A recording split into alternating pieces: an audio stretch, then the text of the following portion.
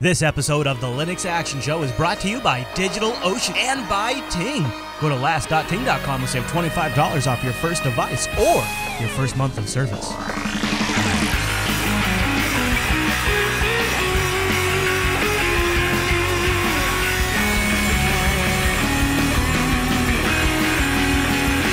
Welcome to Linux Action Show, episode 325. My name is Chris. My name is Matt. Good morning to you, Matt. Good morning. Are you ready for me to tell folks about the big show today? Big time.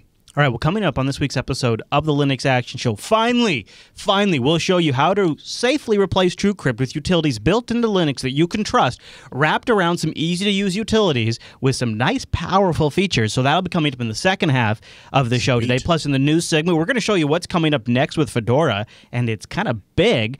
Plus, there's some gaming news. A huge city is saving money by switching to Linux, and a few other stories in there as well. Plus, in the feedback segment, we got a make good, a follow-up, and a question for the audience. And then, like always, Matt, it's also our picks. Always. Big picks. Big picks. Big Lots time. of stuff to go. Nothing bigger than our Runs Linux this week. We just peaked right here. No, not really. I'm not sure if this is peaking or if this is the collapse of humanity, and what we now find to be interesting is a sign of our eventual destruction. I think it's kind of like a Stockholm syndrome of sorts. So this is kind of neat. Yeah, I mean, it's neat from it's a neat if you're not human. So this fish who plays Pokemon runs Linux. That's our Runs Linux this week. Catherine and Patrick are two developers from Hack, New York in the 2014 class, and they set up this camera and a system that tracks the fish, and as the fish moves around the fish tank, he activates different areas of the Pokemon game. Unbelievable. And he's, right now, as you can see, playing Pokemon live, and he's streaming it.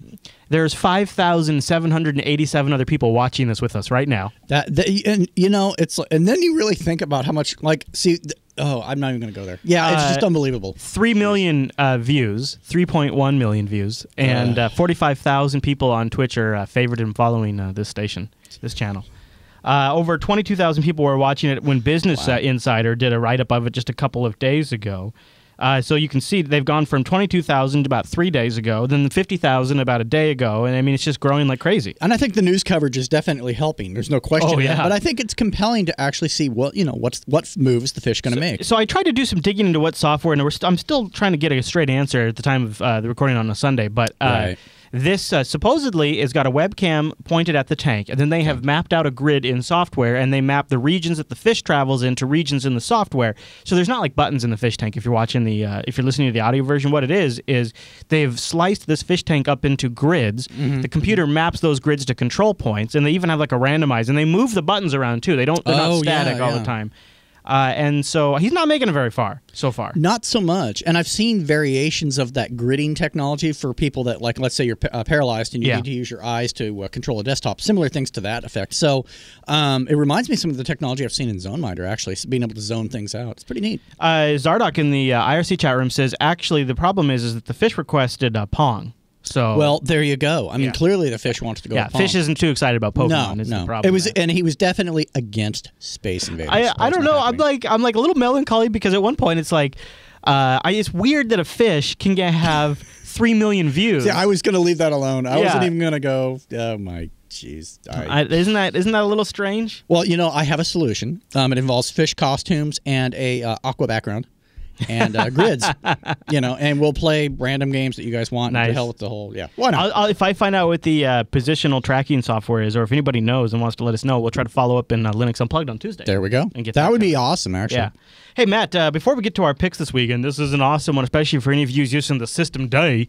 Stay tuned for this app pick. But first, I want to thank our first sponsor this week, and that is DigitalOcean. Go over to DigitalOcean.com and get this promo code. Put it in your back pocket and just hold on to it. Just get it ready, okay? It's LAS, L-A-S, August. And since you're a Linux user, you're probably okay with the whole case sensitivity concept, but just keep in mind it's last August, all lowercase. So, what is DigitalOcean, my friends? Let me tell you. DigitalOcean is simple cloud hosting dedicated to offering the most intuitive and easy way to spin up a cloud server. Users can create a cloud server in less than 55 seconds. And pricing plans start at only $5 a month for 512 megabytes of RAM, Nice. a 20 gigabyte SSD, 1 CPU, and a terabyte, 1 terabyte of transfer. Think about that. That's all fixed at $5. You know exactly what you're going to get. No surprise billing like other cloud services because this is your server. You get root access to this virtual machine in the cloud. And DigitalOcean has data center locations in New York, San Francisco, Singapore, Amsterdam, and now a brand new one in London. Their interface is crazy simple, but yet extremely powerful. The control panel is massively intuitive, and power users can replicate that control panel in a much larger capacity using their straightforward API. And you're seeing a lot of really cool community apps come up around DigitalOcean to make that possible. I've now got 3 droplets. I've got a BitTorrent sync one that's doing a whole bunch of show production stuff, and it's doing a little bit of syncing for myself for like Unfilter.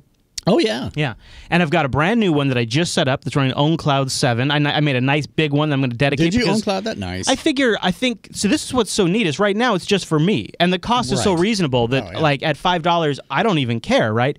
But what's so great about that is DigitalOcean makes it really easy to step up if I ever need to. And I'm just going to make this like, we'll eventually move over. We'll do the scheduling through this OwnCloud instance for all the Jupiter Broadcasting shows, file sharing, art assets, all through one droplet. The value is absolutely insane. And when you use the promo code last August, you're going to get that $10 credit. Then you can try out the DigitalOcean droplet for 2 months for absolutely free. And one of the things that's really awesome about DigitalOcean is they even allow you to go back and retroactively apply the promo code if you forgot when you were signing up. You know, and speaking about the cost and one thing, so I finally burned through my credit. It took a while, but I finally got there. And one thing I found out that just blew my mind and was awesome is that I don't necessarily have to wait to be billed. I can actually prepay a few bucks here and there. When it's like, oh, I got a little excess cash on the old PayPal. I'll throw a few in there. You can just recharge it if you want. And then when you have a few bucks in the PayPal, you can set it up, you can charge it, and then you can let it go for a couple of months. And when it's $5 a month, it doesn't take a lot of extra scratch to make that happen. It really doesn't. And it's nice. Like you have a really good month. You can throw a buttload of money on there if you want, and then just not worry about it for a while. It's great. And they make the one-click application deployment so awesome. And DigitalOcean, to give you a little, this is what I love about the companies. They've already figured it out. They've already figured out the way to deploy applications on a Linux box is Docker, right? So they've made that possible already. They're using Doku, and it's really awesome to see how DigitalOcean has seen some of the best technologies that are available for Linux and then made this into a product and put the price point at that you can go out there and create your own server that can be, even if it's just for learning, the value is so straightforward. It's so clear. And then as you step it up, if you decide to make it a back-end infrastructure device, if you decide to make an important part of your services, it's easy to just upgrade it to the next level. You can take snapshots and backups if you have something mission critical on there. DigitalOcean really has a great setup. DigitalOcean.com. And a really big thank you to DigitalOcean. Don't forget to use that promo code last August. That way you get the $10 credit. And we get credit for sending you to DigitalOcean.com. Yeesh. Okay, Matt, we're going to show Sermon.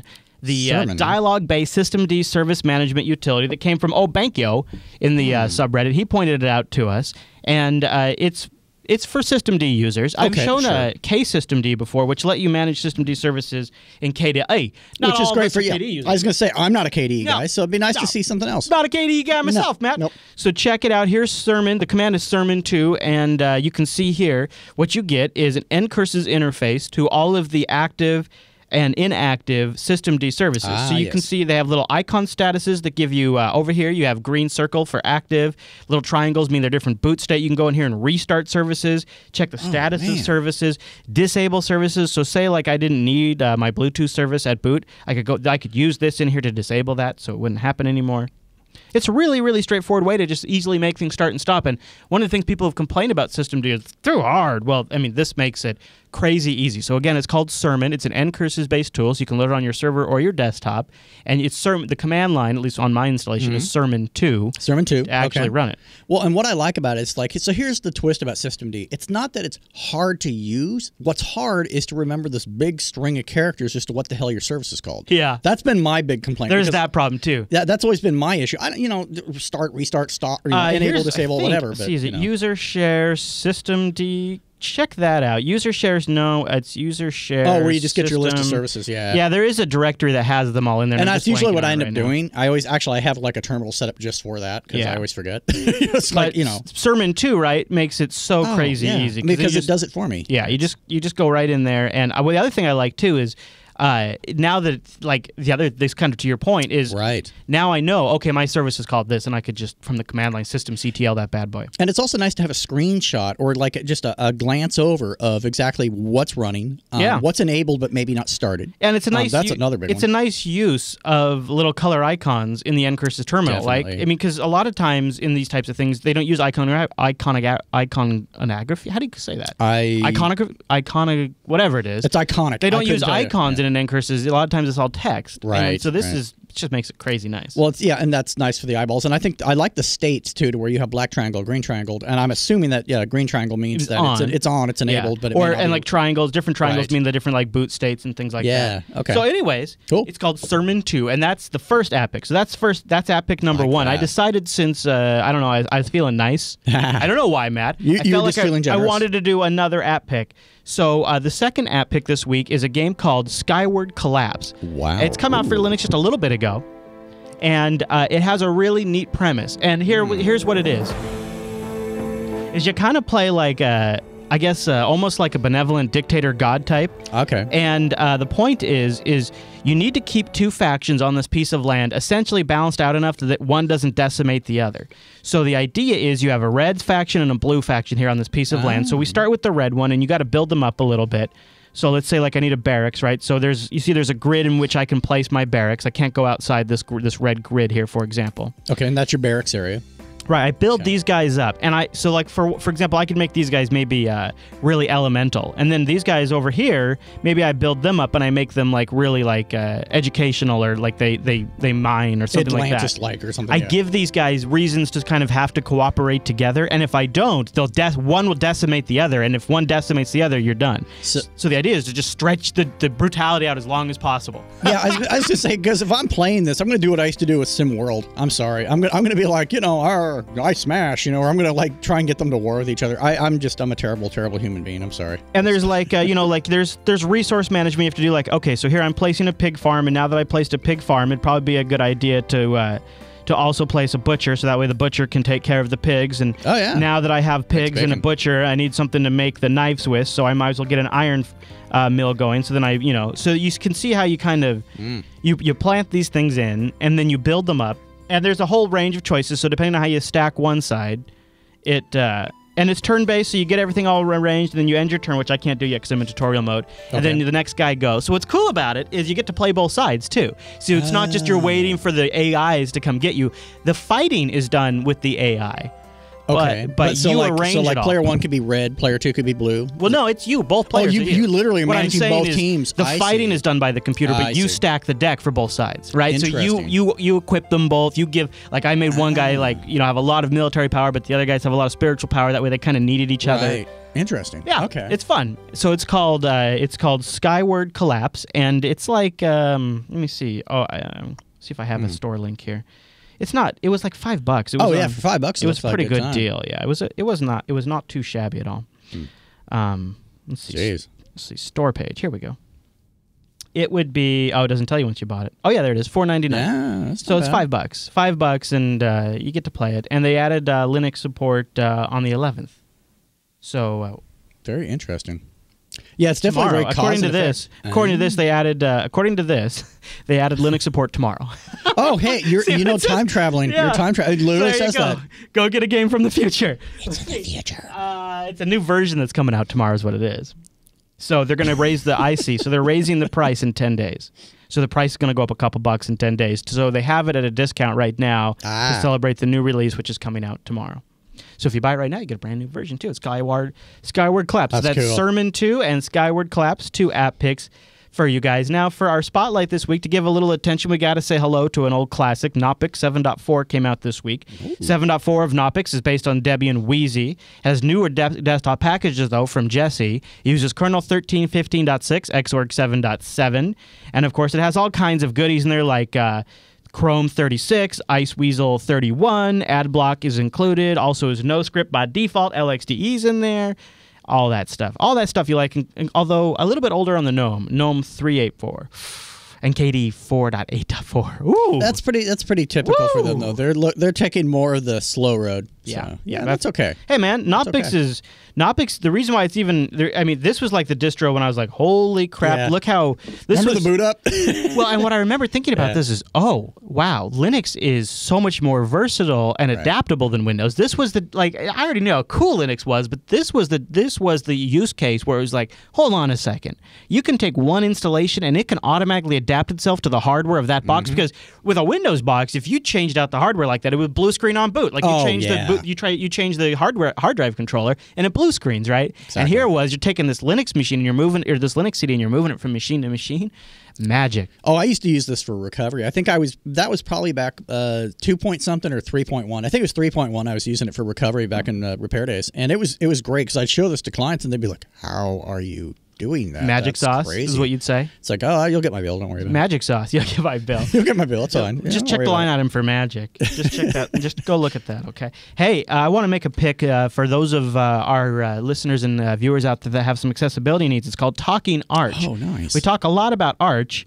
And the one thing you could definitely say about Arch is that without an installer and a proper GUI and things like that, it's not very accessible for those that are visually impaired. So here's Talking Arch. It's a respin of the Arch live image. It's modified to include speech and Braille output for blind and visually impaired users.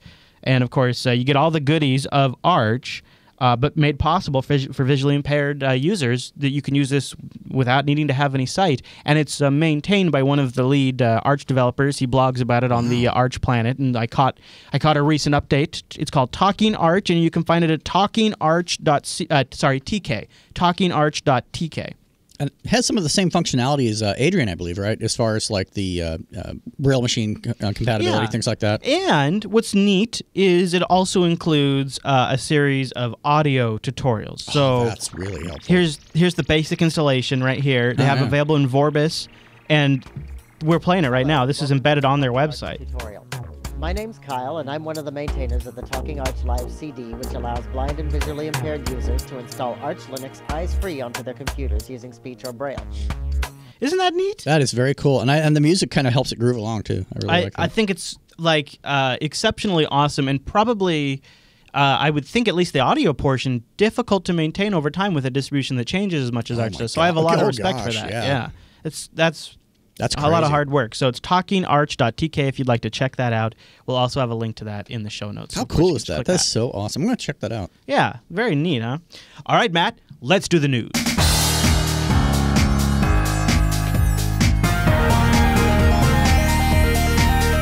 Hey, it's the news, and this episode is brought to you by Ting.com. Matt, Ting is mobile that makes sense. Ting is my mobile service provider and Matt's mobile service provider.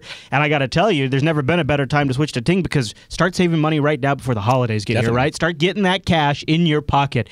I did the math the other day, and at a minimum, no matter how you cut it on a busy month or on if you average it all out, we are at least, the Fisher household is saving at least $2,000 every 2 years. Last.ting.com, las.ting.com. That'll take $25 off your first Ting device. If you've got a Ting compatible device, they'll give you a $25 Ting credit. Now, why would you want to switch to Ting, my friends? I will tell you. No contract, no early termination fee, and you only pay for what you use. It's a flat $6.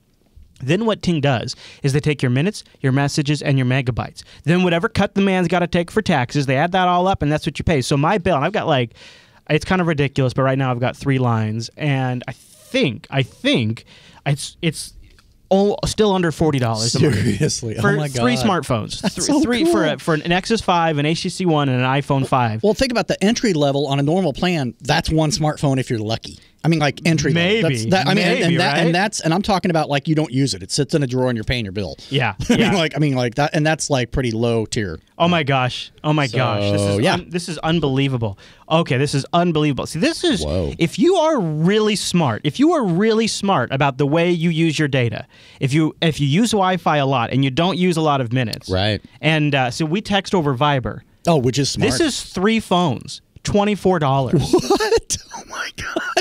That's crazy. Look, that's my account right there. That's my account. And I love the next two. Oh, hey, by the way, Chris, refer a friend, get $50. Yeah, that's the neat thing about Ting, too, is once you become a Ting member, if you refer somebody, you get a $50 credit. So you could essentially, if you as the viewer, could make that month free. So my last month's bill was a little bit higher because we went to Portland. Sure, of course. But this month, now that we're back to our regular routine, 3 phones, 3 phones, and you can see. I mean, I use a little bit of phone, but I really try not to use the phone. Right. Well, and Rikai honestly, never uses the phone. He's only on Wi-Fi all the time. And if you plug into like Google Voice or whatever, you can kind of bounce back and forth on that. That's anyway. exactly. I use Google Voice and Viber. I even make calls over Viber. It's crazy awesome. And Ting has a bunch of really great devices at different price points. They've got iPhones. They've got the Nexus 5, $350. You get this. You own that phone top to bottom. Then you go put it on the Ting service, and you're only paying for what you use with no contract. The Nexus 5 with Ting represents what the future of mobile should be, and you can help vote with your wallet. They've also got great devices like the data-only hotspots, the Sierra 4G LTE hotspot, $74, and then it's a $6 LTE hotspot after that. I'll tell you, whether you're traveling or you live in one of those areas where you've got the cable broadband provider that likes to go out every week, it's nice to have backup. Just at $6 a month? I mean, it's like it's not even a question. It's a matter of you're doing yourself a disservice if you don't have this sitting in your drawer ready to go. And if you go to last.ting.com, they'll take $25 off that price. Last.ting.com. Go check them out. They've also got the Novatel MiFi 5580, which has got the OLED screen. It's the tri-band device. Last.ting.com will take $25 off that one. And the other great thing about Ting, last but not least, is as a longtime Ting customer, I really appreciate how transparent and upfront they are. So there's been some news about Sprint T-Mobile merger being on, then off, and how that would affect Ting. If you're a Ting customer, you might wonder. So they've just been immediately, they've taken to their blog every time something's come up, and they're very clear about what the situation is and, what if there's anything to worry about, which there's not. And they just tell you right there, which is great because Ting covers all kinds of things on their blog, things that you would never expect a mobile carrier to cover. Last.ting.com. Go get yourself a phone from Ting and start paying for what you use and help change the mobile industry.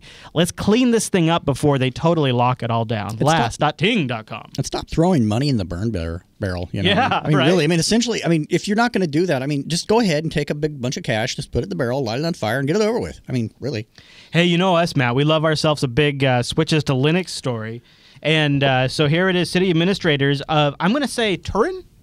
Yeah, I believe it's Turin. I was looking at that earlier, and it's like... It's the first Italian city to adopt Ubuntu. Turin. Also, not just Ubuntu, but OpenOffice. The city administrators calculated that updating the licenses for all the PCs running Windows would cost them a whopping 22 million euros over 5 years. See, this is really the long-term fallout from the death of XP. Oh, yeah. At the same time, adopting Linux and open source alternatives will actually save them $6 million. They end up $6 million in the black. Wow. $6 million in the black, despite all of the costs to switch over.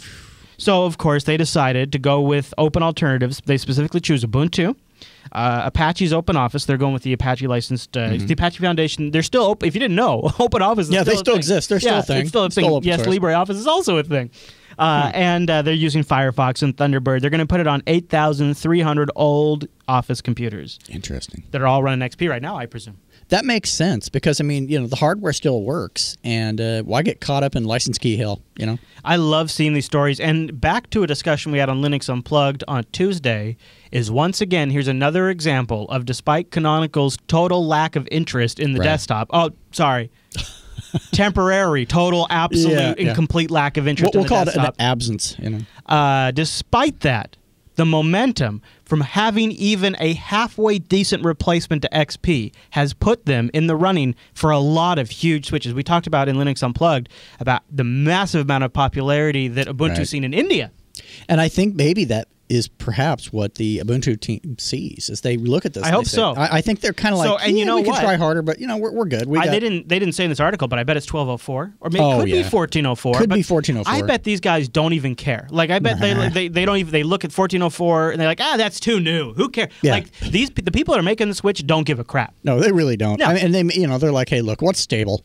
We don't need bleeding edge. We're good. We're happy. Yep.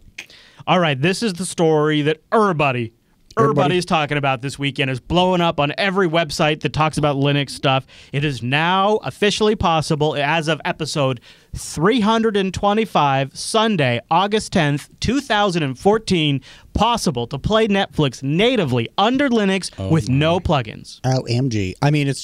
It's about friggin' time. Now, myself, I've never watched, I think I've watched Netflix on a computer once. I just never really got into it, but because I do it on little set-top boxes, but I think it's cool that I have the option of doing so. If I'm in my office and I'm thinking, oh my God, I don't want to do this, I could watch this instead. Matt, to celebrate here at the Linux Action Show, we've actually set up the HTML5 camera right there. So you can see we're now rocking the Bonobo. Nice. I've adorned the HTML5 official logo.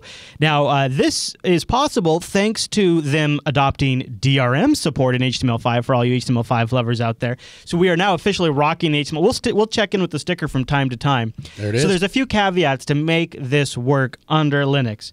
You ready for the butts? There's some buts, but they're not horrible. Not unmanageable. You got to have the current dev build of Chrome. As of this recording, it's version 38. So are we talking like a beta repo? Yeah, big time. Okay. Not even like beta, but like the one step beyond that dev. Oh, the unstable or whatever they call it. Yeah. Okay. And so you get that, and then the other caveat is you have to get, and this is all linked in the show notes, a user agent switching extension. And there's only like 50 of those, so yeah. Right, but we got a good one linked in the show notes. Yeah. In fact, if I go down, one of our audience members was really awesome about. He hooked us all up in the subreddit with all the info. So there's a thread about that, but I've linked directly to the user agent switcher. Then you have to go paste a user agent string into the switcher program. Yeah, of course. Then you set that user agent switcher program to automatically engage whenever you go to netflix.com. Yeah. So, okay, so you got 3 steps. You got to get the version 38 of Chrome somehow. You have to get this user agent switcher, and you have to put the right user agent string in there. That's a simple copy and paste. Then you have to turn it on when you're on Netflix. Here's the rub for Arch users who've discovered, Chrome, not so much. At least as far as you want to install it. Last time I tried to install Chrome, that wasn't going to happen. So you got to get the right one. So what about like Chromium? Chromium's a no-go? I wonder because I don't know, because last time I tried Chrome and Arch, something in Chrome blew itself up. And so I went Chrome because I have Chromium for my. So you got it working again. Chromium stable for my main browser, and then I installed Chrome unstable from the Arch user repo. So here is. So you did okay. This is Netflix. You can see up in the corner. I have the extension right now, so I have it. Oh, that's the one I use. Yeah. Yeah, it works, right? It's real nice. It's one of the better ones because it not only works reliably, but it's actually fairly straightforward to paste stuff in and get done. So I could pick. I should be able to pick any of these. We'll do Clone Wars here, for example. So you can see it starts up. Oh my God! How much faster that is than the Wine? And when can you right click?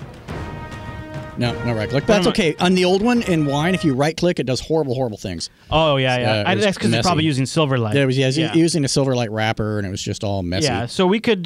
So we should be able. Yeah. Anything in here. Wow. So here's Voyager. He's gone. He's gone. He's directing us to a system 2.3 light years from here. And you can see how. I mean, it is literally trouble free. Wow. Right. Wow. I mean, that's actually going to happen when I get home. Yeah. It's so. Ooh. Asking questions, old man, and we'll slip you an extra $5,000 that your crew doesn't need to know about. I love Futurama. God, I love that show. So there it is. Linux, no plugins, natively working in Chrome. You can all thank HTML5 getting support for DRM for it. I hope you're happy. Now you can all go watch your commercial content. That's right. And then all the the free software advocates that are frothing at the mouth right now. Sorry guys, but we like our TV. I don't tell you. So. Yeah. It was either that or piracy and jail time. So I mean, we're gonna kind of probably go with the Netflix. So no more faking Silverlight if you're a Netflix user. That's nice. That's good. I'm okay with that. I don't know. I'm just so it first. By the way, first broke by Nathan Van Camp on Google Plus. He has the steps up there. We also have a link there. This is the user agent string. You just copy and paste that and put that in there. Right there. That's it. And it's really simple. I mean, it works as long. The key is you got to get that right version of Chrome. That's really that's the big thing. See, and here I'll pull it up on the screen. So like Ubuntu users, I would, if I'm not mistaken, you have stable, unstable testing, or testing unstable. I don't remember which is what, but just keep playing around until you get to that number right there. So for those of you who are having problems with this, I'm using version 38 of Chrome, 64-bit. Yep. Which is pretty awesome that the 64-bit version worked too. That's it. Hey Matt. Yes. I don't know if you knew this, but the Flock conference, the Fedora contributor conference, runs from August 6th to the 9th. So right on. I guess it just wrapped up. Okay, cool. Just wrapped up, or it's right? Is this August? Now? I can't even tell you. Yeah, it's August now. Yeah. Yeah, it is August, and it just wrapped up. In fact, I know it just wrapped up because we've got some stories from it. Some interesting things are afoot with Fedora. Why don't we start with the state of Copper, because we've talked about Copper on the show a few times. So Miscalfi Suchi delivered a report on the state of Copper yesterday, and he demonstrated how far the service has gotten in 1 year. If you're not familiar, Copper is a lightweight build service for contributor packages that aren't yet in Fedora officially. It started less than a year ago, but the service is already hosting more than 250 gigabytes. Nice. It's churned out more than 225,000 builds, actually. So in a nutshell, it's a system for building packages and offering up repos that aren't yet available for Fedora. For example, GNOME 3.12 was built for Fedora 20 using Copper. Before work on Copper started, this is something I wondered. They did look at the OpenSUSE Open Build service. Interesting. They said it was more complicated than they wanted, and OBS used different scripts to build packages, and there was concern that Copper and Koji might produce different builds of the same packages. However, they say there's a possibility that Copper might use the Open Build service in the future, but for the time being, it'll remain its own product. Very cool. So Copper's made some great strides. They're not done yet. They haven't had any legal issues like they were worried about. Good. They have had some infrastructure problems. They're investing in that right now, and also one of the big things they'll be adding, which is kind of, in my opinion, mandatory, really, is package signing. Oh yeah. Yeah, that's currently good missing. grief. Yeah. So that's an important thing, and now that Copper is growing, they recognize that. Also, ARM builds will be coming to Copper soon for folks who use Fedora on ARM machines. Well, talking about package signing, and I'm really not that familiar with exactly how the whole back end of the PPA system works, but I'm not mistaken, I don't believe there is for PPAs. I think they're self-signed. Are they self-signed, which essentially means because you have to nothing? import that GPG, and then you just have to trust them at that point. So the only thing it really tells you if it ever changes. Yeah, which is meaningless. So it's not because if they change it, then you'll get an alert. But if they're bogus to begin with, then you've just accepted a bogus essentially key. it's like, hi, I'm a creepy hacker guy that wants to own your computer. Don't worry, you'll know that if I updated anything, so we're cool there. But I'm going to own your stuff. Whereas Copper, it sounds like there's something a little more official as far as the signing's going on. That's a little more maintained, and We got another pickup from Guadec. Status of Wayland in GNOME coming out of Guadec. Jasper St. Pierre presented an overview of GNOME's Wayland support on July 28th. And I'd missed this, so I wanted to do a pickup because Linux LWN.net grabbed it. So a lot of you guys are probably familiar with one of the reasons we want to replace X11 is the atrocious security situation that X has. So St. Pierre, he actually illustrated one of these problems by doing a little demo. He wrote an exploit that showed off X11's lack of application isolation by, among other things, logging keystrokes and drawing into another application's window. These insecurities at the heart of GNOME's interest in switching to Wayland, he said. His keylogger could record passwords typed even when the GNOME screen lock was active. So that's how he started the talk. He talks a little bit about the driver situation in Wayland, because one of the things we've been wondering about is like, hey, like when we go to run Wayland, what's our driver support going to be like? Right. As you probably expected, Intel has the most complete Wayland support. The open source drivers for NVIDIA are the next best, while the closed source NVIDIA drivers don't work at all with Wayland. The reason for that is NVIDIA doesn't offer all of the functions the open source drivers require for Wayland. The NVIDIA binary XOR driver is tied directly into X, so the company can implement Wayland support for them eventually, but nothing yet. Yeah, and I could see pretty much everyone kind of dragging their feet on that one. We've talked about that before. Yeah, and then it gets into supporting Mirror too. So in response to an audience question, St. Pierre further explained that supporting new GPUs, generally speaking, is not any harder under Wayland than it would be under X. Supporting new GPUs on Linux essentially boils down to supporting mode setting and supporting direct rendering. Wayland support hinges on direct rendering, but most of the work required for a new GPU is the same for Wayland as it would be for X. So that's good news. Right. There's also ongoing work to talk about how to best take screenshots of the whole desktop. Not currently possible. Oh, wow. Something so elementary we take total granted for. They say you look at it, the problem is they're worried about people being able to take screenshots of usernames, password combinations. They say the straightforward solution is to force screenshot capture to require a user to verify the action. If the user verified the action, then they would feel like maybe that'd be enough. Two other questions raise more difficult application compatibility concern. One person asked how Wayland's isolation of process windows contents would affect graphics applications like GIMP or PDV, which have like separate like color selector windows and stuff. Right now that's not going to work under Wayland because you can't have one window directly modify another window. They're all isolated and sandboxed. So they're working on that. One audience member asked how to sell users on this change and the fact that GIMP doesn't work anymore, but you can drag windows now without tearing. Is that the sales pitch? St. Pierre joked that he installed Wayland and all he got was a new set of bugs, and they should make a t-shirt about that. But the truth is, with a lot of these bugs will appear because of the switch, and the fact is it's not handled properly. The real risk is that more noticeable outcome will be people getting unhappy about the change. So they're worried about these things, and they are working on them. So we go back to the old issue of people will choose easy over security. We've seen it with Windows. We've seen it with everything. And so Apple, I would. And I know that sounds stupid. I mean, I know better than I would. They won't let you. I want you, dual though. monitors. Oh well, then screw that. I mean, you know what I mean? Like if the application's under Wayland, you won't have. I won't be using the application. But it won't be your problem to solve. It'll be the developer's problem. I mean, I'll tell you right now because I mean, gaming and dual monitor. If you're not on board with those guys, bye bye. Oh, it'll work. That'll work. Okay. What's not going to work is like some of the little weird things where like you have one window that pops up where it manipulates the window underneath it, like the color changing stuff. That's I'll allow screenshots. That. Yeah. Well, screenshots is going to. They'll work on it though. Here's another one that doesn't work. You ready for this one? Okay. Okay. Don't freak out. Okay. I'm going to hold on to my pantser. There is specifically been some talk about Wayland support in the next version of WebKit, which GNOME uses for the built-in web browser. Right. A lot of people use WebKit, right? Right. In large part, he said the WebKit GTK Plus support for Wayland relies on the same GTK backend support as other applications, but there are several factors that make WebKit unique. First, it doesn't support hardware accelerated video compositing at this time, which WebKit needs for video playback. Now, the problem is how do you have a part of a window broken out and video accelerated through OpenGL and put back in the window and not make that a security vulnerability? Right now, we have that in X because they're essentially using the lack of a security model to project something into another application. Can't do that in Wayland. So the same technique is not allowed because it involves handling the graphics off to a separate process, a major security risk. Instead, get ready for this.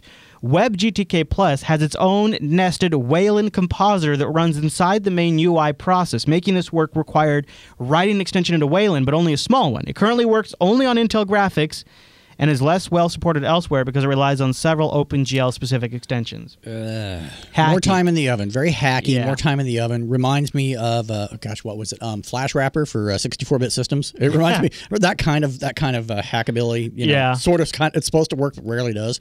It's still a little ways off before we're going to be recommending it for everybody. I have a feeling a lot of X users will be sticking to X for a while. They're also right now they don't have a great way to handle plugins for WebGTK Plus. The opinions are even divided on this. Personally, Pierre said, I don't want to have to worry about plugins. I don't like them. Says you. Maybe other people do. He also says things like Flash are currently not possible with a browser under Wayland. And right now, the best bet is a reusable open source JavaScript clone from Mozilla that could render Flash in JavaScript. Which sounds like we're going to lose a lot of performance in Flash again. Yeah, it sounds like there's going to be a lot of people sticking with X. Yeah, for a while. I mean, not saying forever, but I'm just saying, again, I go back to what I said before. You either work or you don't. I don't care what your I must be a masochist because I read all this and part of me is like, I kind of feel like digging out an Intel graphics only box, loading Fedora 21 and going Wayland. Oh, for testing would be awesome. For production, I'd sooner play in the freeway. No way. Yeah, I won't do that to myself. Yeah, for testing. And hey, by the way, speaking of testing, if you go grab Fedora 21, I believe, at least starting in the 21 release, if you have graphics that are capable of it, this is the GDM login screen, and you drop down the little configurator, and you have GNOME, and then you have GNOME on as Wayland, and you'll be able to log. So Wayland won't be default in 21, but if you got everything to support it, it'll be a drop-down option. And that's a good way to do it, because then you get your Wayland out of the box, but at the same time, you're not like tossed into it going, oh my God, why does nothing work? That kind of thing. I mean, you get some choices. That's cool. Yeah. I'm good for that. Stay tuned on the Fedora topic. The developers will be joining us from Fedora. Some developers from Fedora will be joining us. They're getting settled back from their Flock conference. Nice. And then we'll have them on the show soon to talk about what the heck's coming up with Fedora.Next, because a lot of really good write-ups that producer Eric has linked in the Linux Action Show subreddit have come out from Flock. Everything from how they're restructuring the update process, how they're going to be working with Docker, how containers will work on the future of the Fedora desktop, all of that. They just came out from these Flock sessions. We'll talk to them about some of that stuff, but if you want to read it yourself, it's all linked up in the linuxactionshow.reddit.com subreddit right now. Good stuff. Yes, it is. All right, Matt, that's all the news for this week.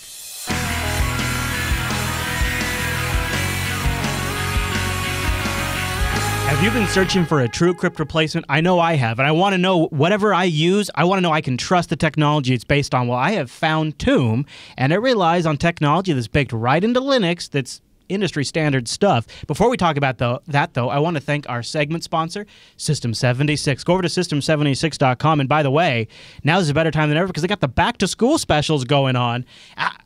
if you don't know about System 76, first of all, what are you, living in a closet? Yeah, man, come on. This is what all of us as desktop Linux users have wanted to see for a long time, the productization of Linux, where you take a complete solution, the support, good hardware, great implementation, and easy to purchase process. From beginning to end, System 76 is there with great machines, with great support, a great staff, a great company, and they're participating in the Linux community. They've got laptops out of the box designed to work with Linux, born to work with Linux, so that way you never have to fight with configuring hardware. You don't have to worry about when you upgrade to the next distribution if your wireless is going to still work. When I hear about people that are fighting with wireless, I just think to myself, that's last decade's problem. Right. Yeah, it's just kind of like, why are you running a machine that doesn't have compatible wireless? And like, you know, Matt, I've said it so many times, but I think the Ratel Performance is one of the best machines on the market. Yeah. It's quiet.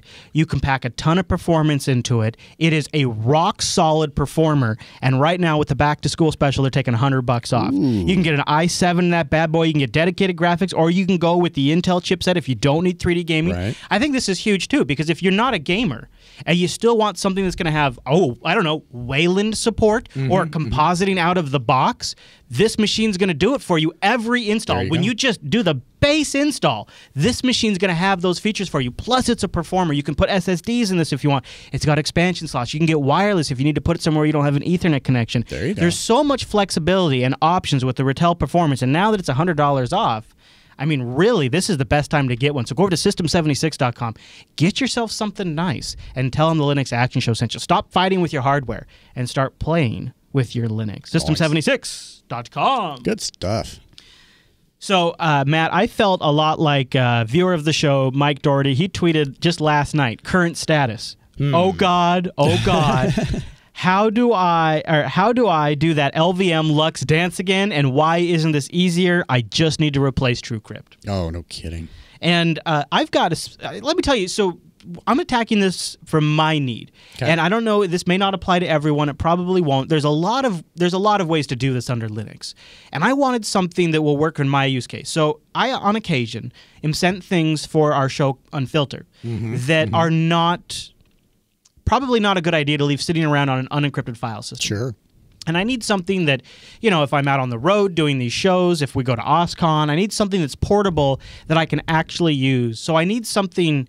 One of the things, so TrueCrypt could do a lot of things. TrueCrypt could encrypt a whole partition. TrueCrypt could encrypt a drive, or it could just do a file. And then you would mount that file as a drive, write to it, and then close it off. That's what works for me, because I like having a file on my laptop. It's not the best situation, but for me, from a practical standpoint, it's something I always have with me. I can throw it in my own cloud or Dropbox or BitTorrent sync. And it's essentially a volume I mount on demand. I save what I need into it, and then I close it out. I like that. Because then you're not leaving it wide open when it doesn't need to be. Right. There's no sense in that. And you could also do like an encrypted thumb drive, for example. Sure. Oh, the problem is maybe I forget to bring that with me. Or you lose it, and then you lose all your files.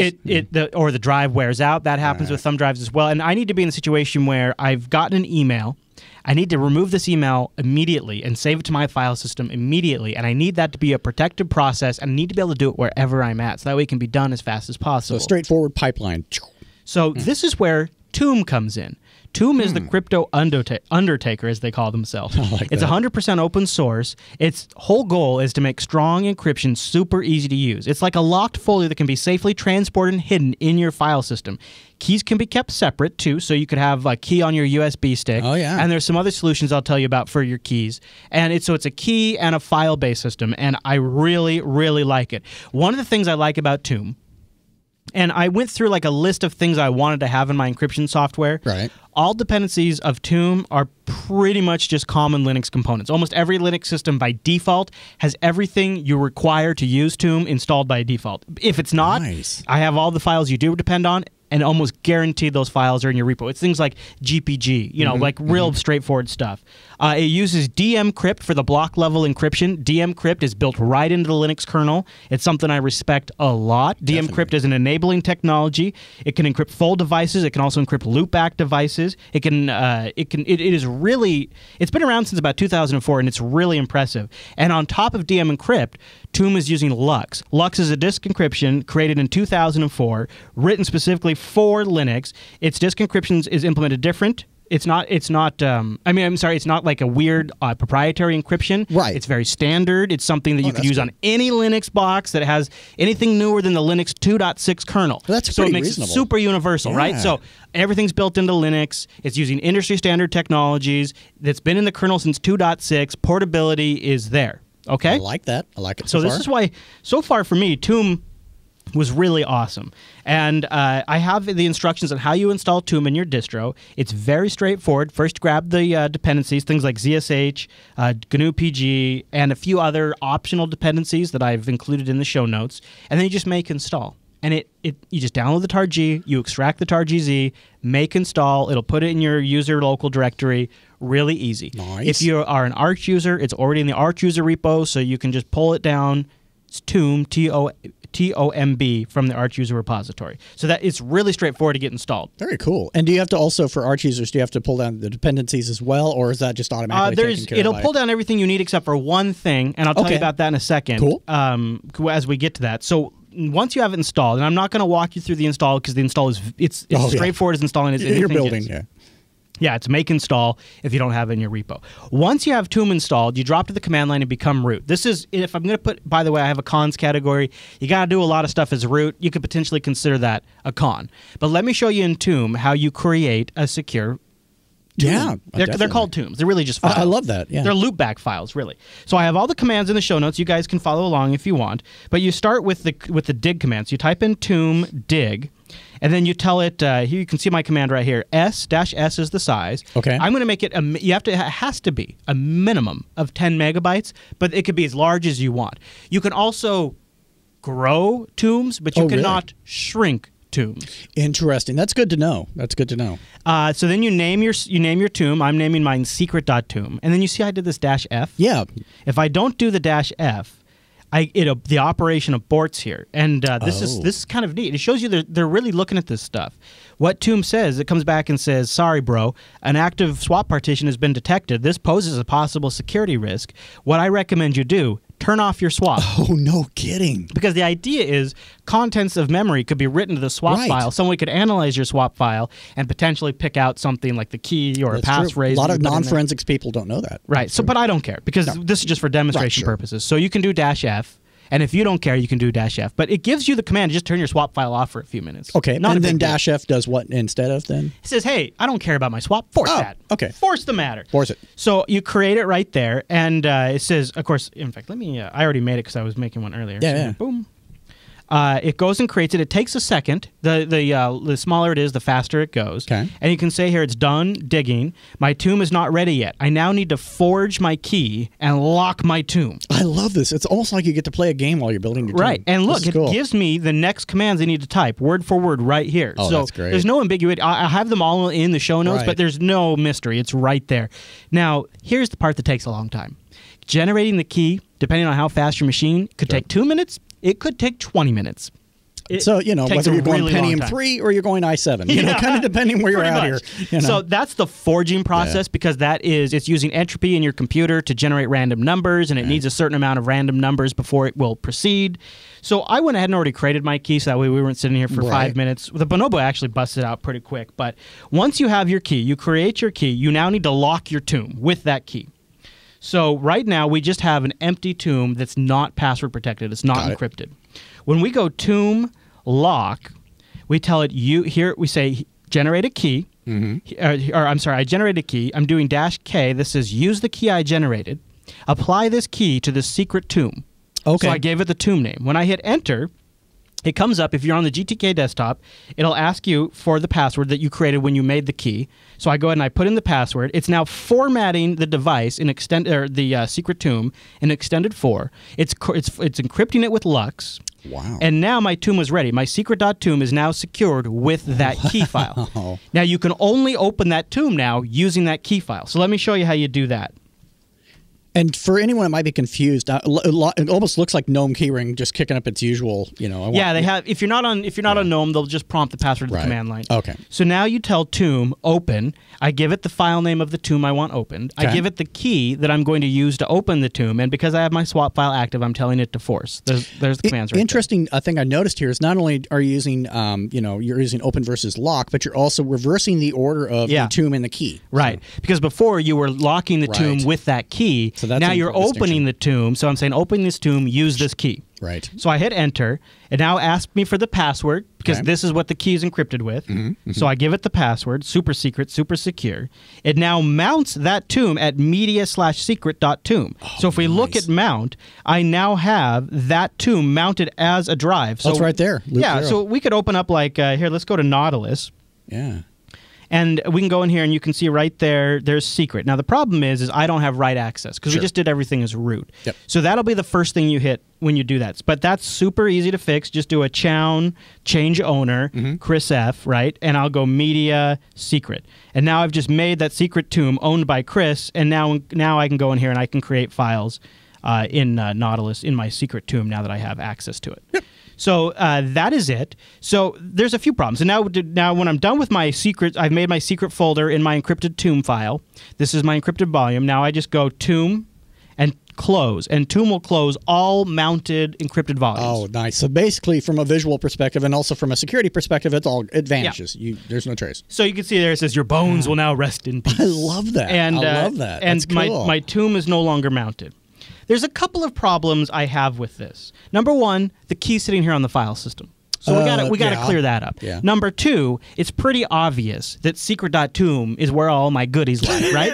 That's pretty obvious. Right. So let me show you how if you were actually going to use this in production, here's how I would do it. Okay, this is helpful. I would use, yes, it's a little bit of security through obscurity and a little, but again, what I'm trying to go for here is if you really wanted security with Tomb, you'd probably store that key on like a separate USB device. Oh, absolutely. You would not keep it on the computer. Right.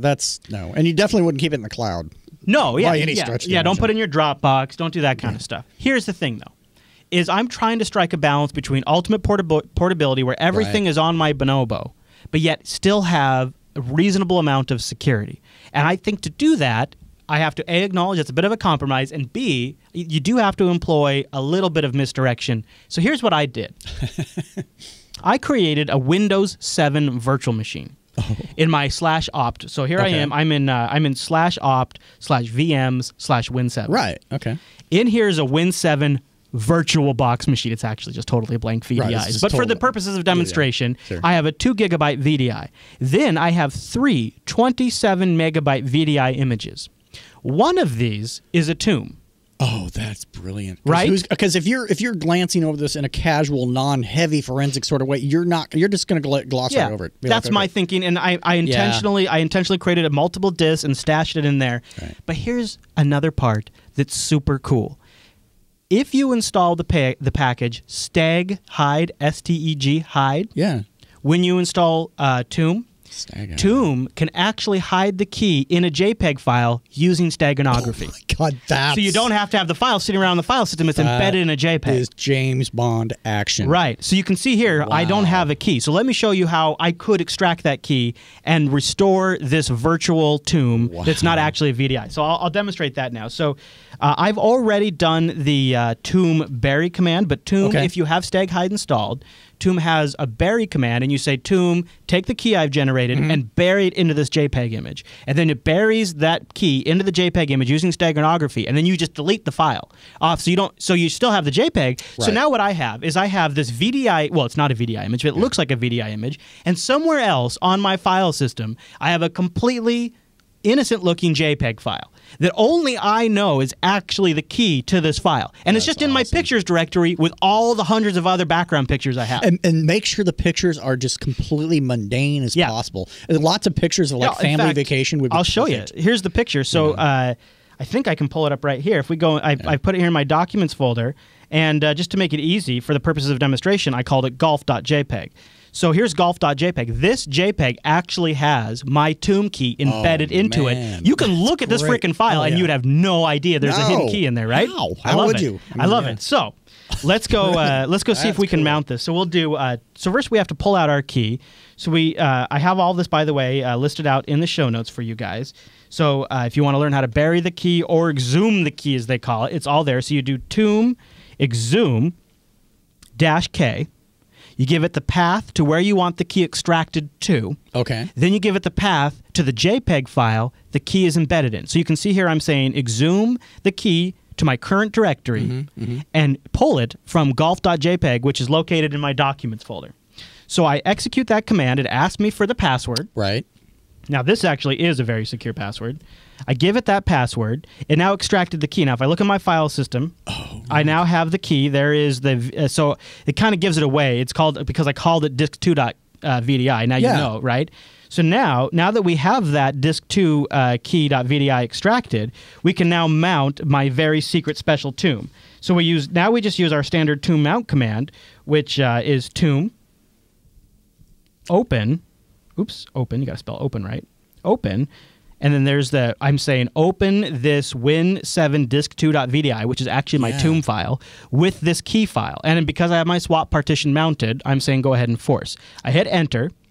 I enter my super secret key password, which is probably way too long for a demo. There we go.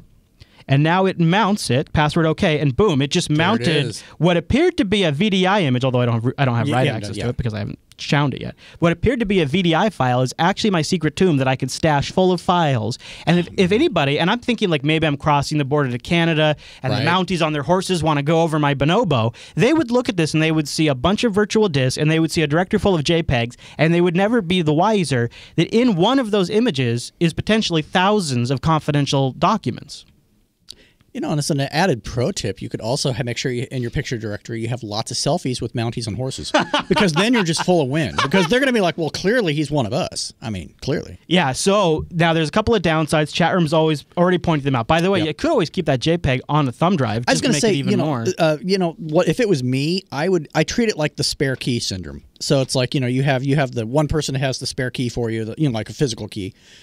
Treat it the same way, I think, you know, to where you have multiple spare keys in multiple locations that are accessible. If you forgot 3 of them, you know where the 4th one is, that kind of thing. Yeah, you could, right? I would. Now, here's the areas of downside. Okay. I already mentioned one is you're using root a lot when you're doing this. So not awesome. You got to have root access to a box. Probably already have that.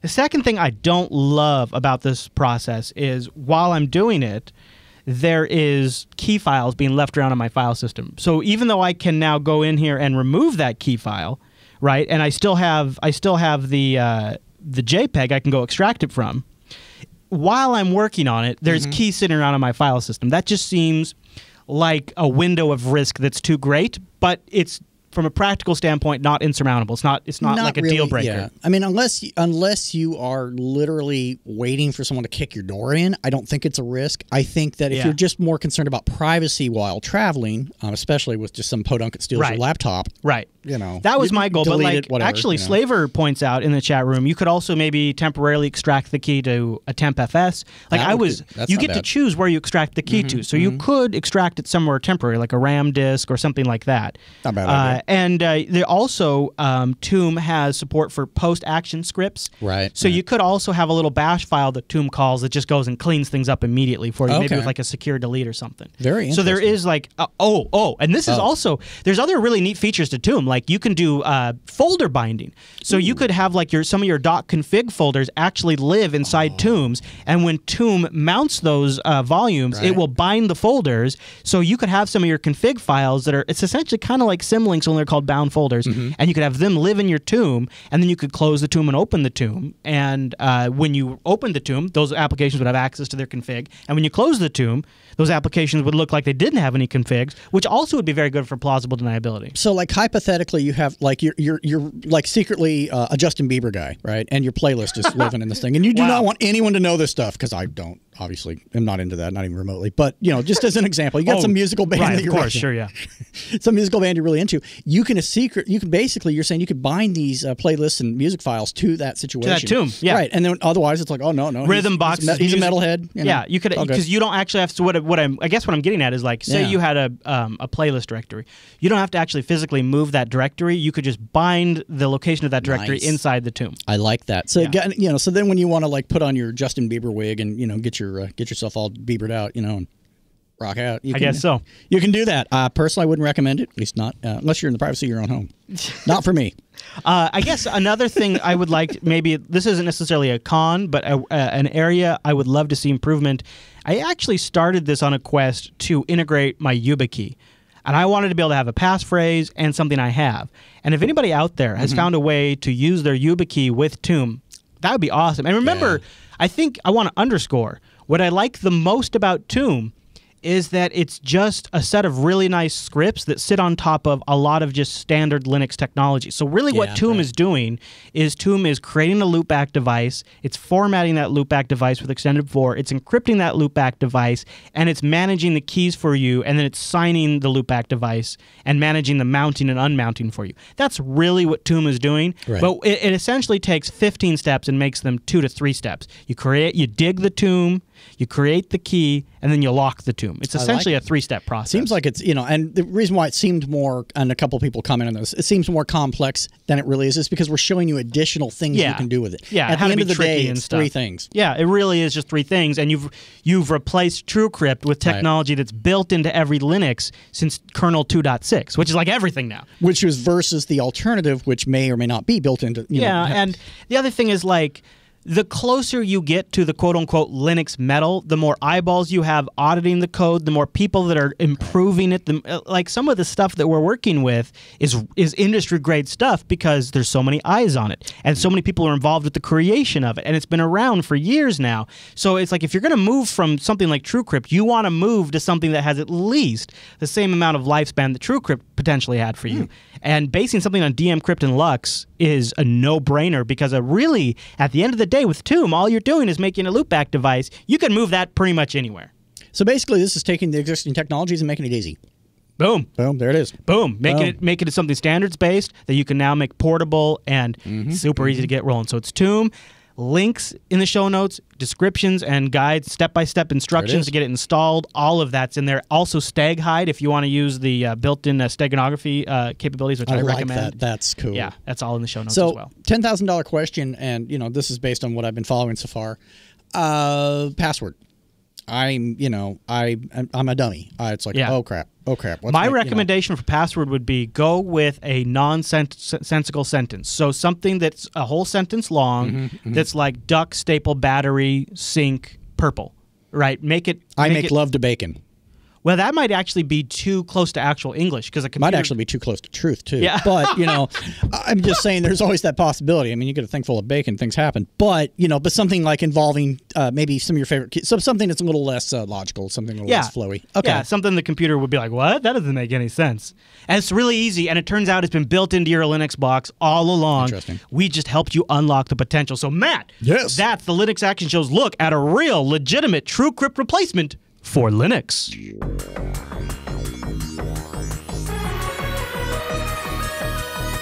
And that brings us to the end of this week's broadcast. But Matt, before we get out of here, we got a couple of bits of feedback and follow-up to get to. Our first one comes in from, we'll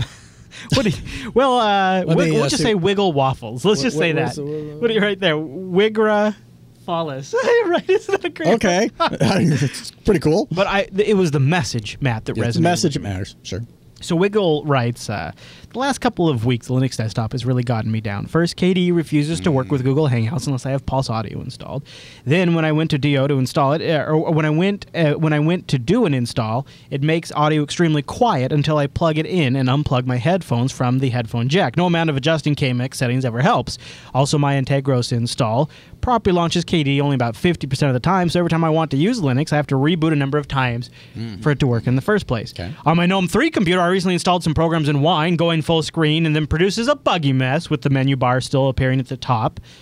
Of course, this doesn't happen under KDE because I have KWin, but under KDE I have audio issues. So under GNOME 3 I have menu bar issues, but I don't have audio issues. Finally, I had an awful experience with SyncThing this week. It failed to properly upload files which I needed for my schoolwork, and it happened multiple times, and one of the files was even corrupted in the write process, despite running the latest version of the software.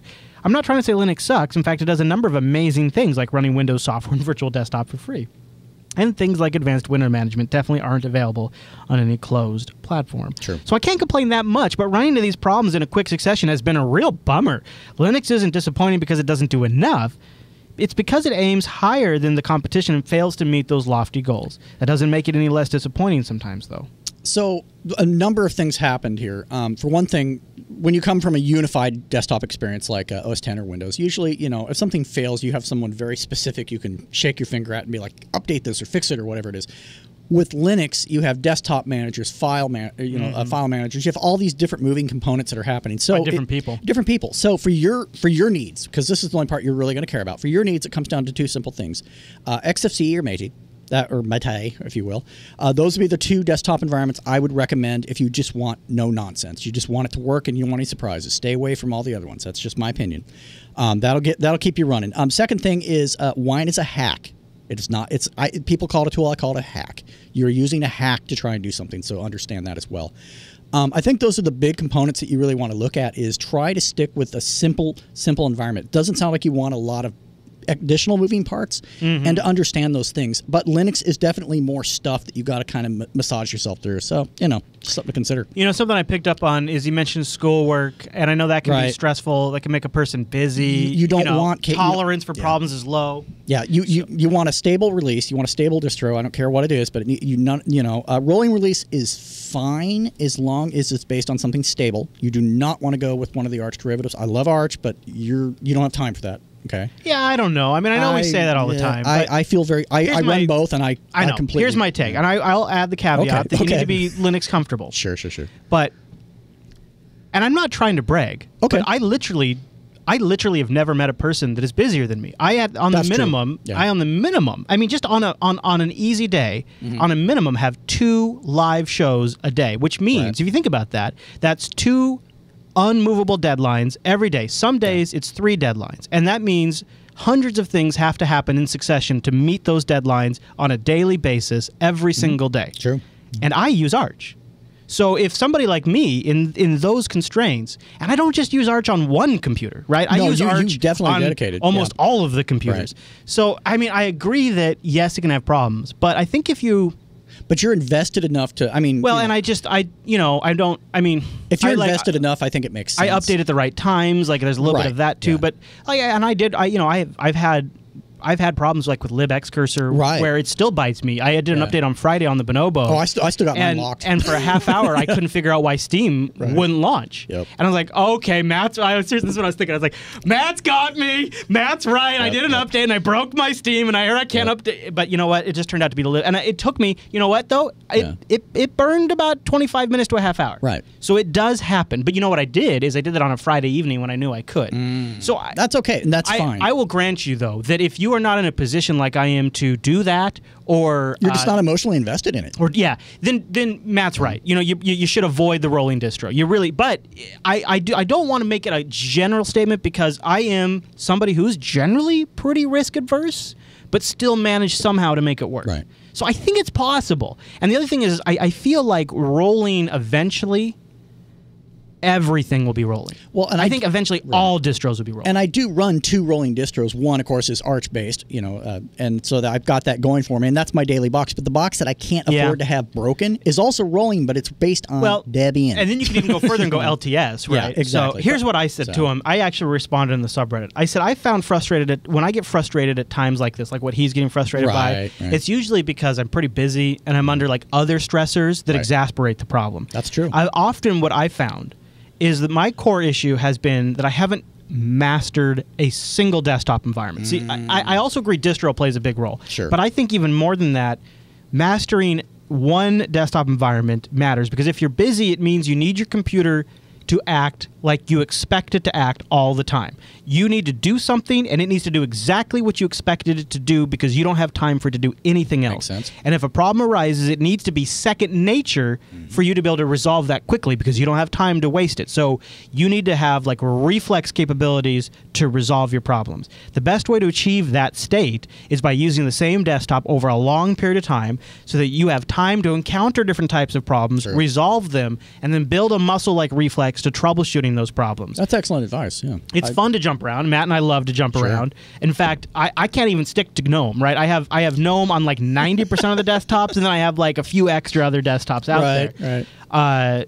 So what I did, you guys all know this, is I felt I was just going to sit down. I was going to eat my veggies, become a Jedi Master of GNOME, and I spent a month, and I said, for one day, for 30 days, I will learn a GNOME way of doing things. Okay. So that way, at the end of this month, I at least know what the key commands are, the way I'm supposed to be managing Windows in the virtual desktop spaces that are dynamic, all of this stuff. And at the end of that month, I said, okay, here's all the things I'm taking away from GNOME that I like.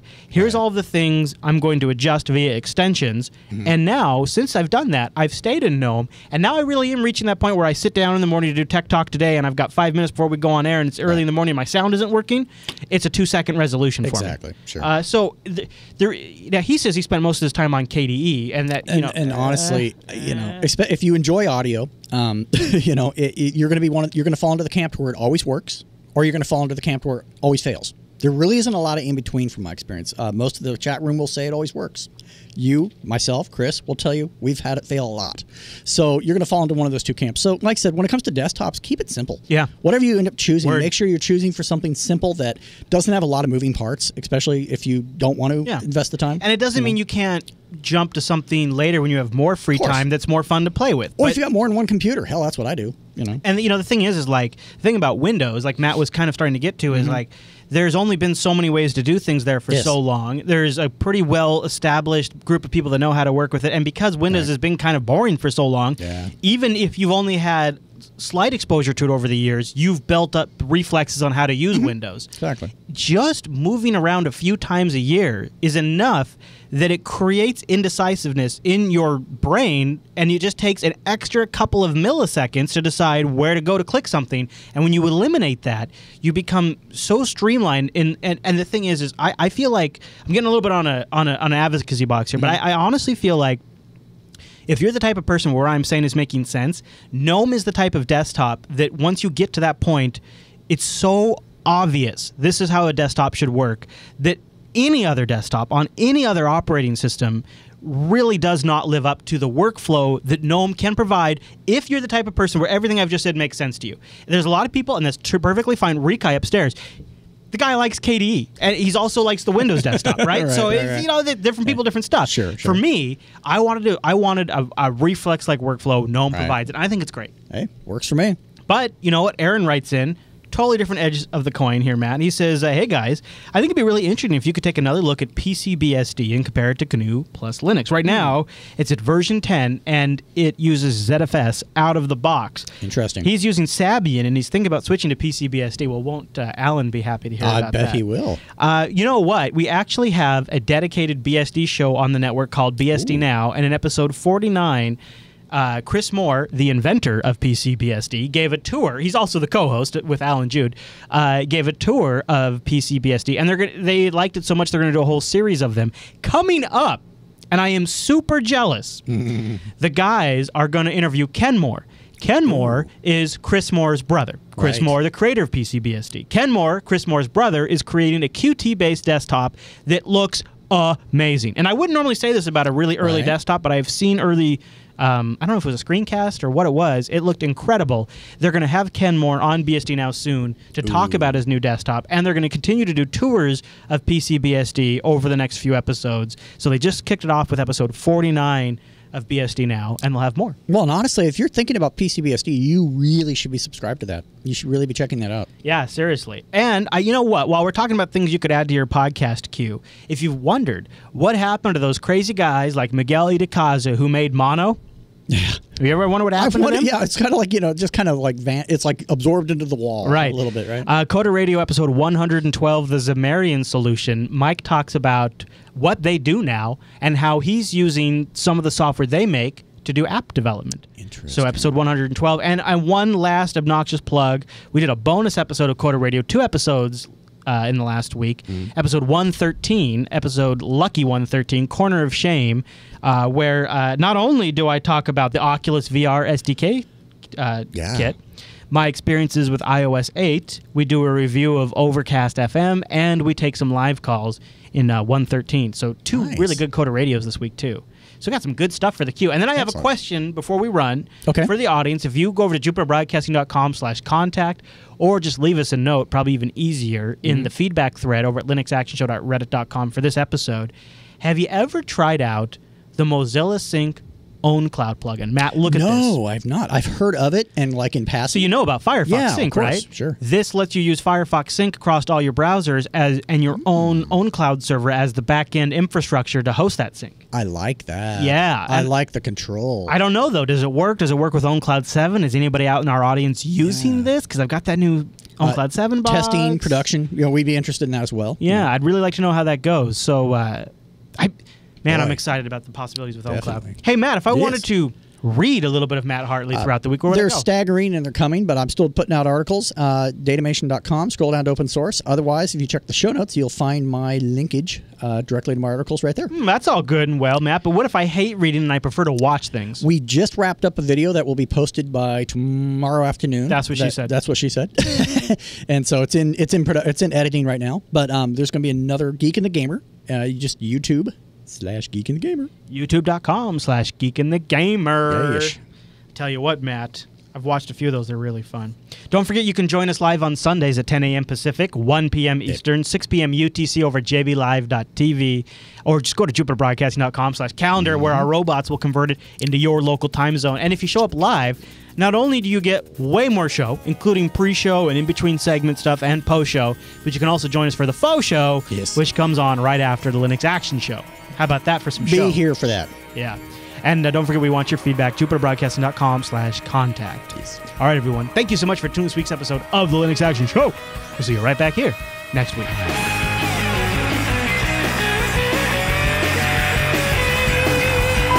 We know about Open Broadcaster. Yeah, for sure. I think We've not really done a lot about it because we kind of danced around it a little bit. And unfortunately, it falls into Open Broadcaster falls into one of those things where, like, now that a thing exists, people are going to start saying, well, why aren't you using that thing? Oh, my God. Because you know how that kind of, like with production tools, like, not that we won't switch inappropriately early. Don't get me wrong. We will switch when it is painful, when it causes production issues, and costs time and money. Don't worry. We will switch before we should.